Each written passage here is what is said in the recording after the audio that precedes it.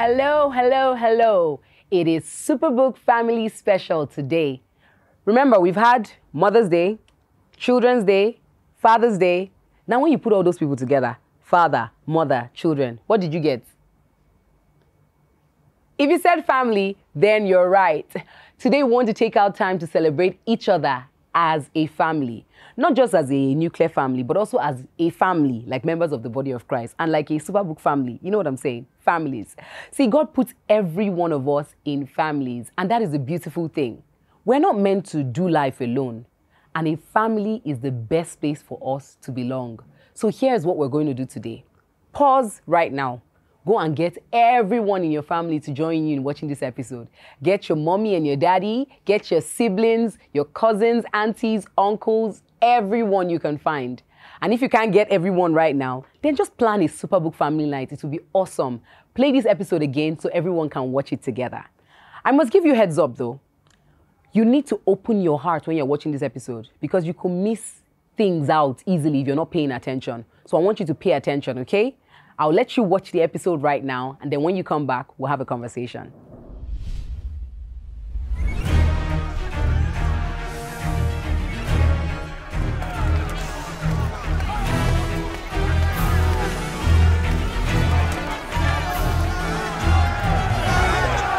This is the man who preaches against our people everywhere! He tells everybody to disobey the Jewish laws! He speaks against the temple! He defiles this holy place by bringing in Gentiles! Yes, I saw him earlier with a Gentile from Ephesus! Halt! In Caesar's name! Who are you? I am Paul of Tarsus, and a Roman citizen. He brought an unbeliever into the temple. It is forbidden! Stand back, all of you! Paul of Tarsus, since you seem to have started all this, I am placing you under arrest for causing a disturbance. You're coming with us.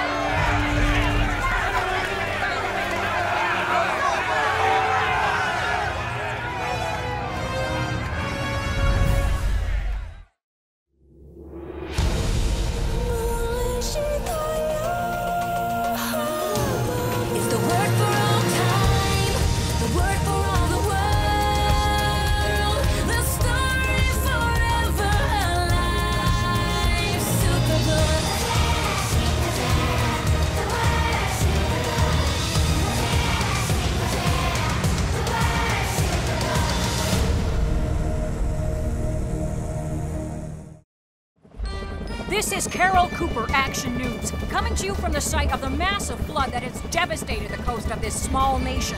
Donations of food and medical supplies continue to pour in, and concerned people are flying in from everywhere to help, including the gentleman we've just met, Professor Quantum. Professor, can you tell us what you've brought with you? That's my family, and our friend Joy. They insisted on coming to help. Actually, Professor, I was referring to this. Oh, this. Well, yes. Well, as you know, a big problem after any flood is polluted drinking water. But my ultraviolet chloramine-based purification system works deep in these wells to produce fresh, clean water within hours. Oh, these mosquitoes are everywhere. Do not worry, Joy. I believe the snakes will eat most of them. Snakes? If they don't drown in all this mud. Oh, Chris! Joy, could you bring 4 more cases of sterile gauze? Right away, Mrs. Quantum. Joy, would you please bring another case of antiseptic and more cotton swabs to 10-3? Oh, and those suture kits. I'll be right there. Joy,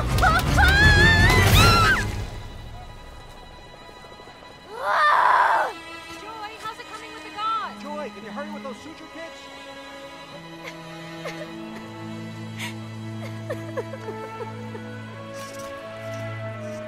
Joy? Your eyes are leaking. Oh, Giz. Chris, I just can't do this. Any of it. I want to help. I really do. I felt it in my heart the minute we heard about the trouble here. But the bugs and the mud and all of those people who need help, I just didn't think it would all be so hard. Superbook!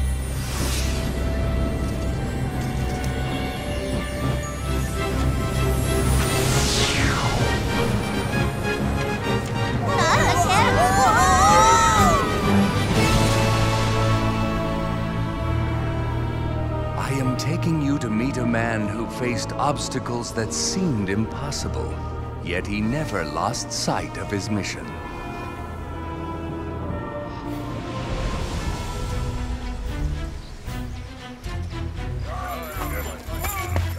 Prisoners, halt! Captain, preparing to board the prisoners for Rome.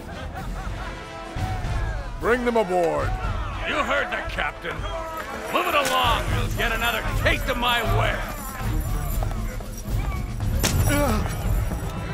There is no need to strike them.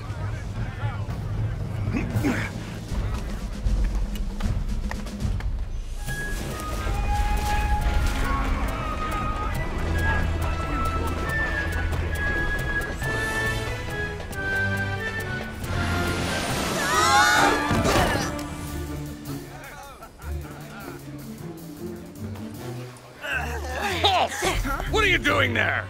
Down to the hold with the rest of the prisoners. I'll teach you to try to escape. Free prisoners, escape!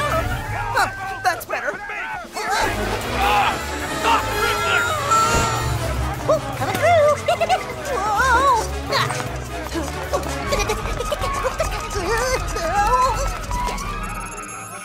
It seems there is a flaw in this plan.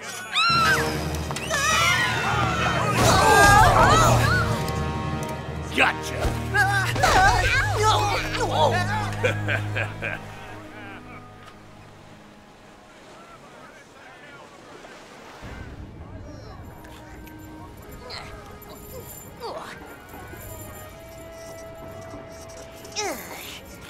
I think these leg irons are giving me a rash.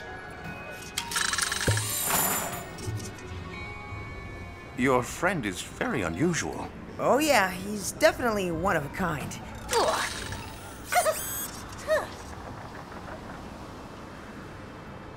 You okay, Joy? Oh, Peachy. I went from mosquitoes and mud to chains and a prison ship. My life just keeps getting better.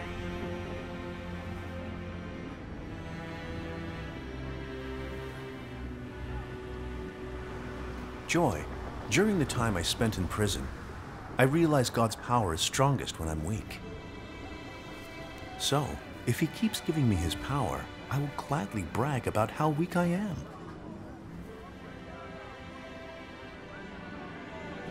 Yes, I am glad to be weak or insulted or mistreated or to have troubles and sufferings, if it is for Christ. Because when I am weak, I am strong.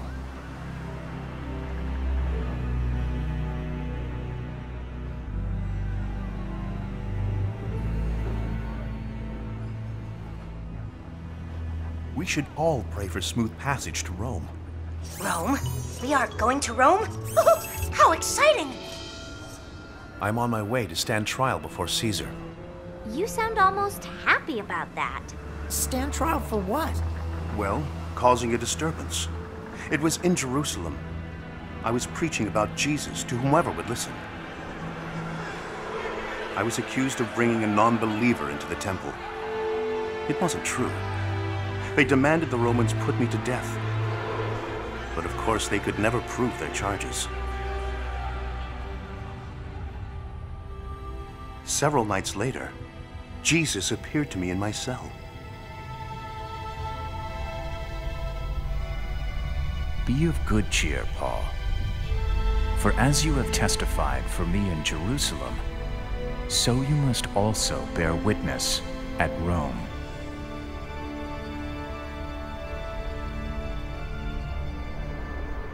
Since then, my case has been heard before 2 Roman governors and King Herod Agrippa. Finally, as a Roman citizen, I had a right to be tried by Caesar himself. And so here I am, on my way to Rome.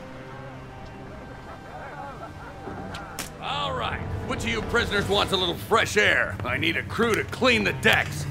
Don't pick me. Please don't pick me. Oh, this can't get any worse. Joy? What about you, Christian? That's enough.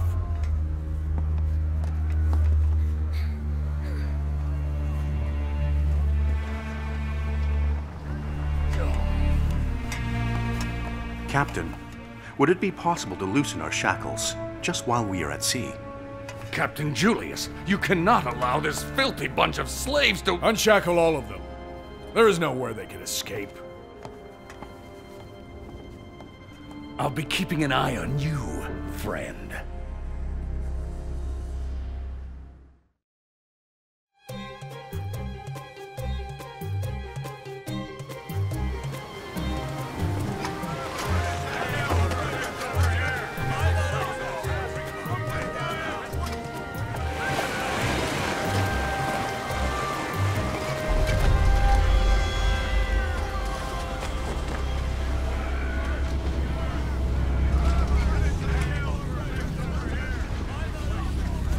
Men, I believe there is trouble ahead if we go on.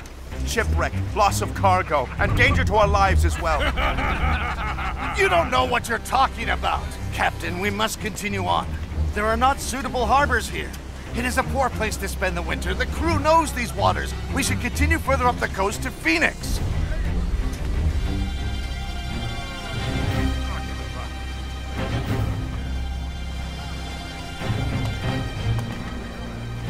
I beg you to reconsider. I must get to Rome safely. You have no cause for concern. The ship's captain believes his crew knows what they are doing.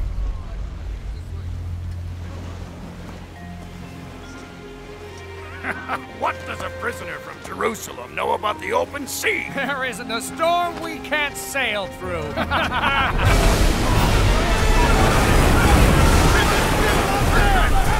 She won't hold together in these swells!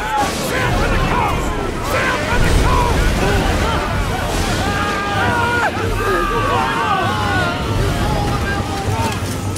According to the current barometric pressure, cumulonimbus formations, and wind velocity, there is a 57% chance of... swells! Get the skipper on deck!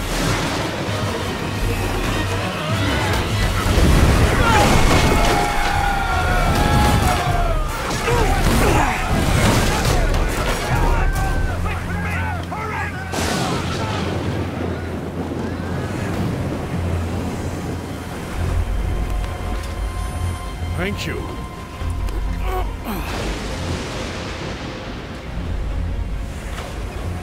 Pray to your God for us.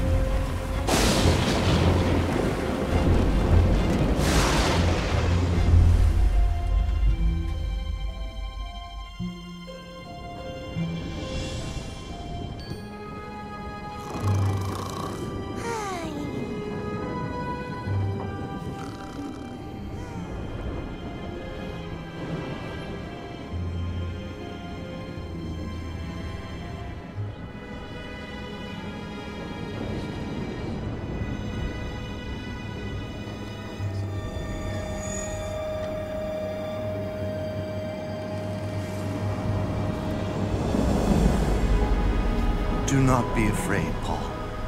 You must be brought before Caesar. What's more, God in his goodness has granted safety to everyone sailing with you.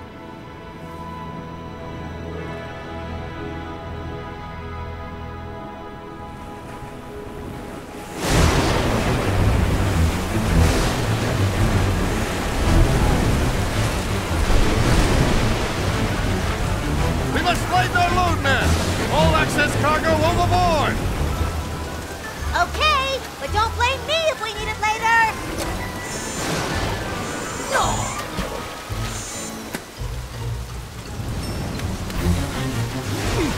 Men, you should have listened to me in the first place and not left Crete! You would have avoided all this damage and loss! But take courage! None of you will lose your lives, even though the ship will go down! For last night an angel of God to whom I belong, and whom I serve, stood beside me and said, God in his His goodness has granted safety to everyone sailing with you. So take courage, for I believe God. It will be just as he said, but we will be shipwrecked on an island.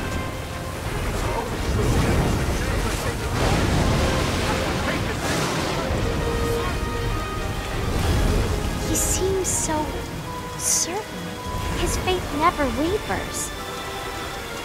Never.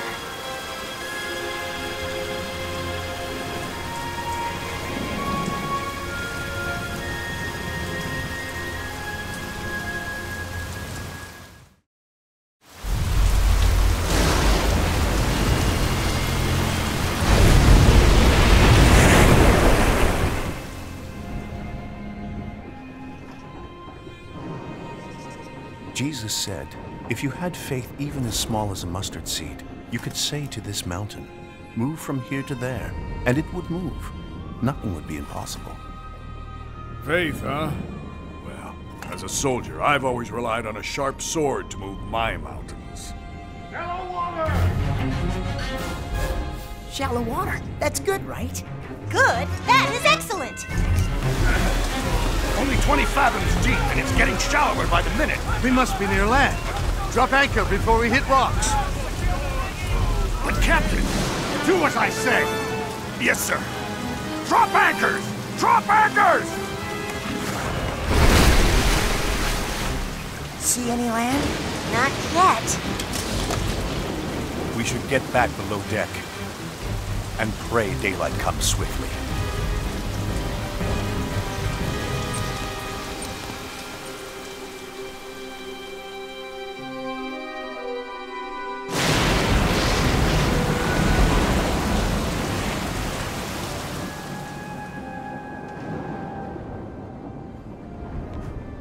Please, eat something now for your own good.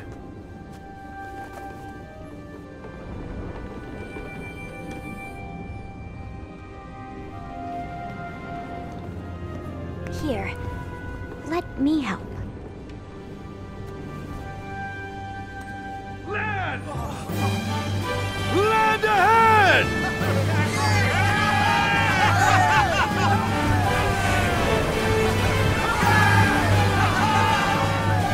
Paul, it must be the island you spoke about. Cut the anchors! Loose the rudders!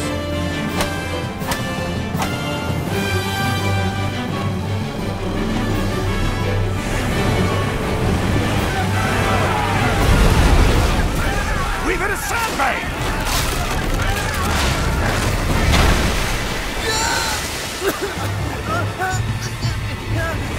Oh no! The ship's coming apart! If the prisoners escape, we'll be to blame. So I say kill them all! Starting with that one! No! There'll be no one killed on my ship. Least of all, this man.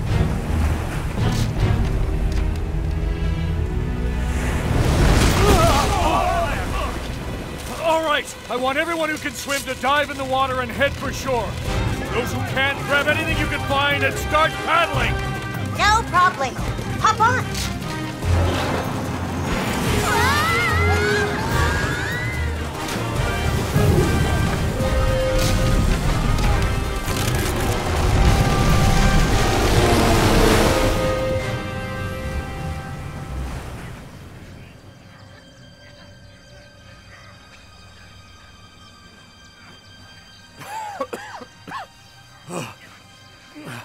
Safe at last.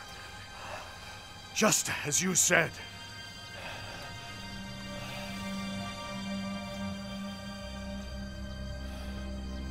Paul, do you think anyone can be accepted by your God? Jesus welcomes all who seek him. According to my readings, we are on the island of Malta, about 4 days' journey from Rome. Guys, looks like we've got company.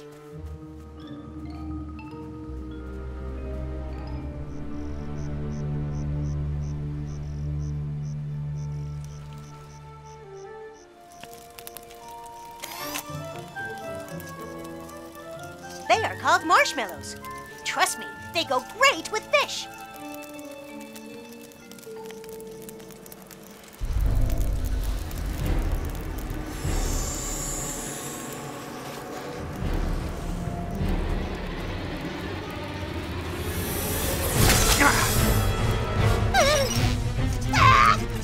Poison snake!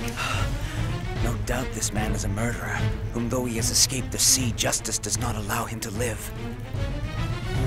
Do not be afraid. The snake has not harmed me.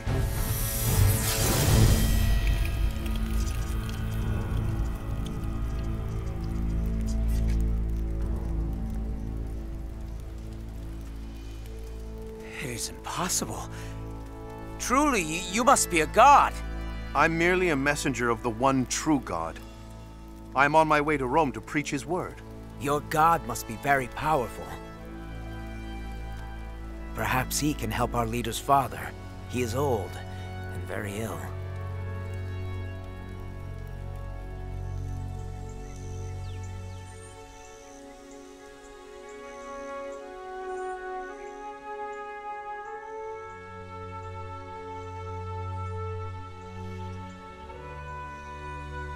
Is he okay? He seems really sick.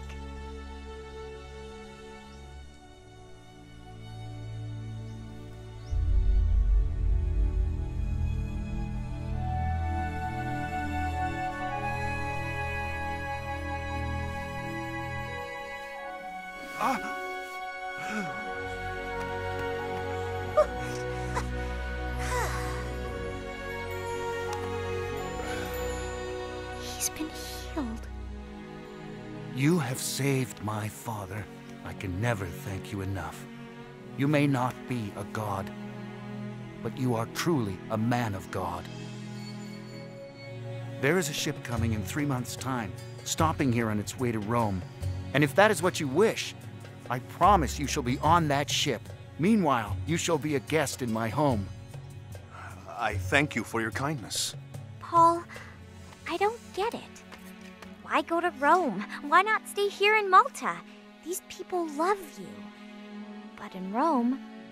Thank you for your concern, Joy. Jesus told me I must bear witness in Rome, and that is what I will do.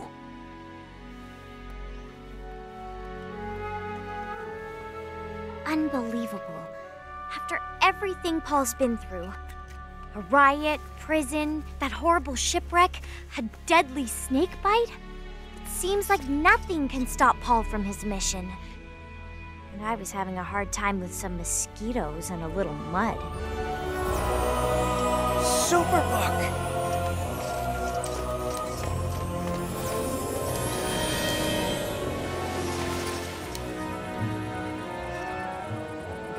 Now, where were we?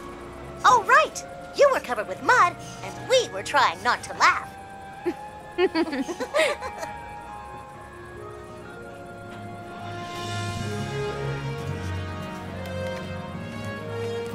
Back to work, huh? Does that mean it's not as hard as you thought? No, it's still hard. But I believe God wants me to do it. So that's that.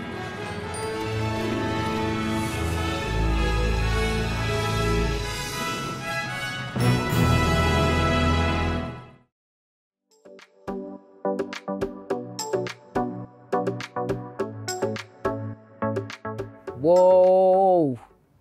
This is one of the reasons why I just love watching Superbook so much. Superbook is accurate in bringing the Bible to life. Did you experience that? The Bible tells a story and Superbook tells it exactly the same way, just like this episode we just watched now. Have you ever read the story of the shipwreck in the Bible? Read the whole chapter of Acts 27 and Acts 28 to see it. It's just like what you watched.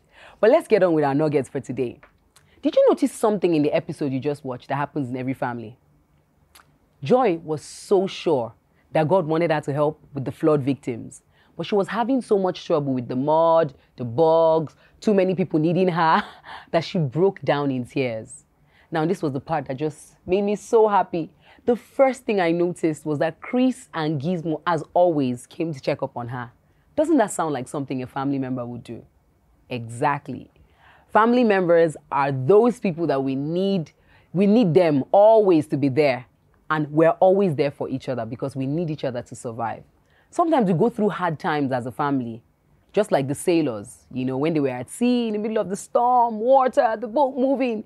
And as kids, we may not know everything, but one thing that will always get us through any storm as a family is prayer. See what Paul did? Paul prayed to God. And as he prayed to God, while he was praying, God showed him that though the ship would be destroyed, no one was going to die. Another thing to note is that God is always with us, even when it seems like things are not going well. Just imagine Paul's life. He was arrested, he was shipwrecked, he was bitten by a snake, only one man. But God was with him all the way. That snake bite should have killed him within minutes, but nothing happened. So anytime you find yourself feeling like, God is not here, I feel so alone, just remember that God is always with you because he has promised to always be with you. And he will always rescue you from every and any situation you find yourself. It may not be easy, but God is with you. And because he's with you, he will make it possible. Look, one of the scriptures I love so much that reminds me that God knows what I'm going through and he will always sort it out is Romans chapter 8, verse 28. It is my all-time favorite scripture in the Bible. It says, and we know that God causes everything to work together for the good of those who love God and are called according to his purpose for them. That's from the NLT translation. So regardless of what it is that is going on with you right now, whether your parents are struggling to pay school fees or whatever it is that you're struggling, maybe you have an exam, you don't know how to start reading, God is going to turn it around for you, okay? That means that you can totally trust in him. You can trust that God is able to do just what he says. He's faithful, and so he will do it. So the next time you find yourself in that difficult situation where you're worried, you're feeling overwhelmed, what do? Let me hear it. You would pray, exactly. And after you pray, you will trust that everything will turn around in your favor. Speaking of prayer, I think now is a good time for us to pray. We can talk to God about anything. So are you ready? All right, let's pray. Dear Heavenly Father, we thank you because you are a good, good Father.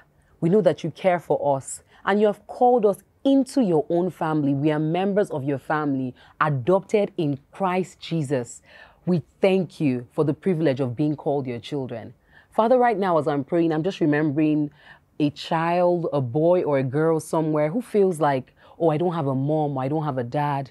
Maybe they lost their mom or they lost their dad, or for some reason, they feel like their family is not complete. Father, Lord, we ask, oh God, that you be a father to such a child right now, that you be a mother to such a child right now. Help them to feel complete in you. Help them to feel complete and whole in you, that they will always come to you just the way they will run and embrace their daddy if their daddy was here or if their mommy was here. Help them, oh God, to know that they always have you, to have their faith and their strong trust and complete dependence and reliance in you. We give you all the praise, Father, for being a very good Father. For in Jesus' name we have prayed. Amen. Dear Jesus, thank you for dying on the cross for me. Thank you for taking my sins away. And thank you for giving me my identity. Lord Jesus, please come into my heart and make it your home. Help me to be just like you. Lord Jesus, please send your Holy Spirit to guide me every day. Thank you, God, for making me your child. Amen.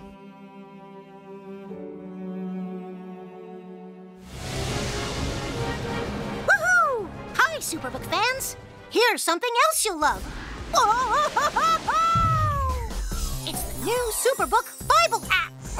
It's packed with games, activities, and Superbook episodes that you can watch for free. Oh no! There's trivia, a fun daily devotional, and answers to your Bible questions. Plus, an easy-to-understand Bible the whole family will enjoy. You can even create your own Superbook character. Ta-da! Whoa! Millsburg Falls man coming. Sorry, pardon me. Sorry, excuse me. Ouch! Are you getting this? Earn super points to win daily prizes too, and so much more. Time to get back to my adventures. See you soon. It's the new Superbook Bible app. Free downloads on iTunes, Google Play, and Amazon. Isn't it good news to know that God is always looking out for us? I know. I'm always happy when I remember His promises to me. Now, here's what we're going to do from now on. Whenever you feel alone, or overwhelmed, or tired, or depressed, or whatever, whenever you feel down, the first thing you should do is talk to your Father God. Ask Him for directions on how to handle the situation. Then the next thing, you talk to your earthly mom or dad, or a sibling, or even a close friend. Remember what I said earlier? A close friend sticks closer than a brother. That's what the Bible says. So a good friend is like a brother. God gave us family, so we can depend on each other. Your family would help you either by praying with you or giving you advice on how to handle whatever situations you're faced with. One thing is sure, though, you do not have to go through anything alone. You can even call us your Superbook family if you want us to pray with you, if you want us to talk to you, or just share some time with you. It's time for us to go now, but we know that God is taking care of you and God loves you so much. And guess what? We do too. All right, bye for now. See you again next time.